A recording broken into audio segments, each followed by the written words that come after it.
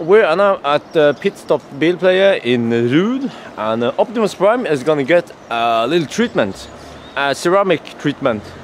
So he's been wrapped in the front now with Lumar, but these guys, they will spend 2 days working on the car. They wash it and they'll put some coat on it. Yeah, I'm not an expert on this, you know, so I have never done coating on a car, neither this one or the Falcon before. But from what I heard, yeah, they put like a paint sealing, a protection on it, and then it's supposed to repel dirt and everything, and also protect it better against all the elements. I drive a lot, so yeah, I hope this one will give you good protection against all the schmutz we have in Norway. But all right, so you're going to work on the car? Yes, I am. And what kind of treatment is it? This is a ceramic treatment. It's by Ditec, and yeah, it's basically really non-maintenance treatment, if you would say it in that sense. You only have to, you know, you wash your car thoroughly when you wash it, and it's so much easier to wash than if you wouldn't have a paint protection.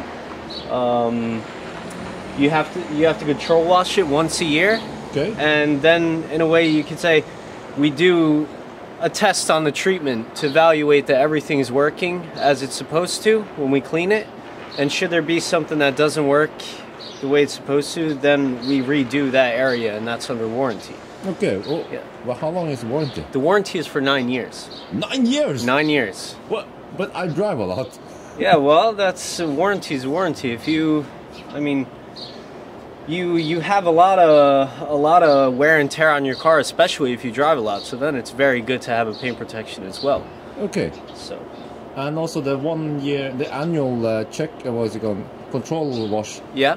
So I still have to do once per year, or is it more often? Well, you have to do it once a year in order for the warranty to be valid. Oh, I see. So if you choose not to, then you know the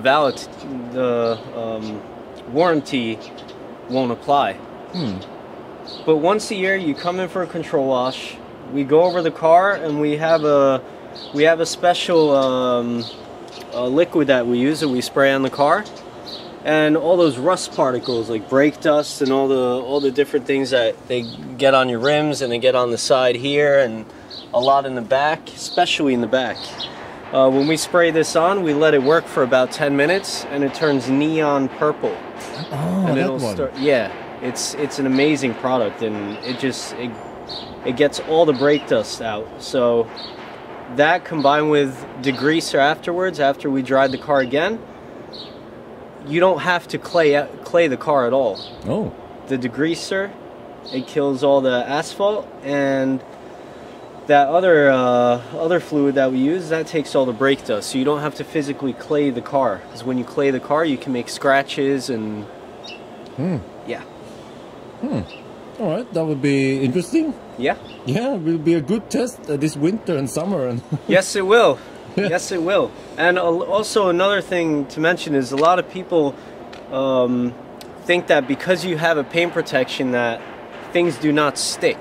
But the difference is that whatever's sticking to your paint, it's sticking to the paint protection, and it's not directly on your paint to where it starts, you know, all the things that cause your paint to start deteriorating, oxidizing, and all these things. Then it's on a protection.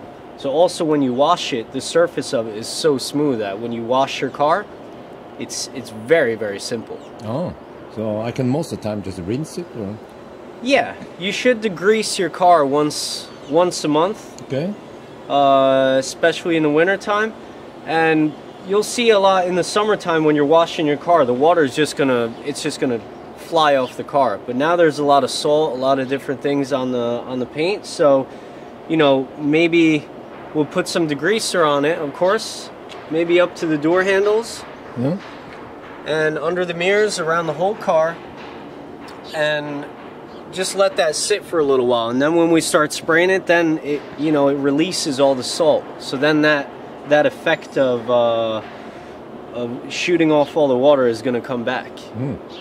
Well, does this have any protection against bird poop? Yeah. I mean, the longer bird poop stays on the car, the worse it is. If you get it, it's nice to just hose it off as soon as you can, regardless if it's glass or it's the paint. So, but because I heard that the Tesla paint is not like the thickest or the hardest, or some paints are a little harder to work with. If it's non-metallic, okay, it's much more important to spray off the car if you get bird shit, because non-metallic is that clear coat does a lot for the paint. Yeah. But if you have a paint protection on top of something that doesn't have the clear coat, it's obviously going to be stronger. But clear coat or not, thick paint or not, I advise to spray off bird poop as soon as possible. All right, so I'll let you guys work with the car. Thank you. And I'll come back in a couple of days. Sounds perfect. Okay, it's been 2 days now at Pitstop Bilpleie, and Optimus Prime is done.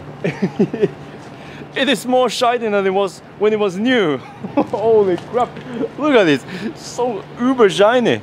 And not only does it look shiny, but it's also supposed to protect the car against all the elements.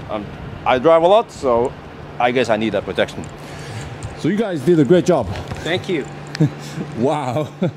So yeah, and what do I have to do now afterwards? Now, well, you should not wash the car for another 2 weeks, just so everything can set. After a week, I know you're crossing the mountains, so you know, maybe after a week's time, you can hose it off, high pressure it, but don't use any chemicals and no physical contact. Oh, okay. Basically, yeah. And you mentioned like I need like a control wash after 1 year. Yes, once a year, in order to maintain the warranty, you have to control wash the car. So then we do a series of tests, get all the contaminants off the paint, and do a series of tests where we basically check that the paint protection is doing its job, and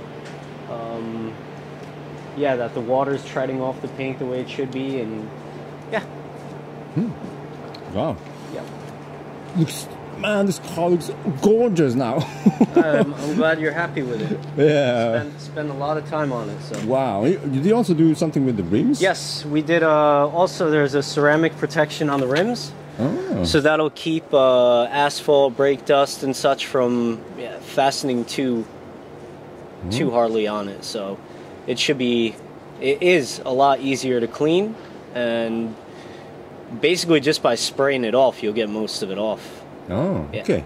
And you know, one question many people have is, what about the seats? The ultra wide seats? The ultra wide seats. They're definitely the most beautiful seats, but they do tend to stain. Okay. And actually, let's go on the other side. I think it's better from the other side because of the sun. It's so white that it's overexposed. Yeah, it's crazy. Over here, okay? Yeah. So basically what we did with the seats, we cleaned them up, and then we put on a conservation, and then after that a leather care cream. So basically what that does is it keeps the leather nice and damp or moist. So you know, usually when you get those cracks on the side of the leather and stuff from going in and out of the car, that's because the leather is very dry, and that's a process that's going to happen regardless. But as long as it's moist, you're going to slow down that process, and it's easier to keep it clean as well. So. Yeah, it looks great. Yeah, it looks amazing. Wow. Okay, thank you very much for the treatment. You're welcome. And I should have taken this treatment before. Yeah, it's a very good treatment. Very durable. Very durable. Yeah, it's going to be interesting when I come back in 1 year. Yes, it will be. I can't wait to see. Yeah. All right. But I'm actually going to go on a long road trip now. Long-ish. I'm going to go to from Oslo to Bergen and back again. So fortunately, there won't be too much rain. Maybe a little bit of rain in Bergen. We'll see. But wow, this is just wow. Okay, we have to look. We have to show you the signature look also with the doors open. Yeah. That is just uber shiny. Oh yeah, that's it for now then.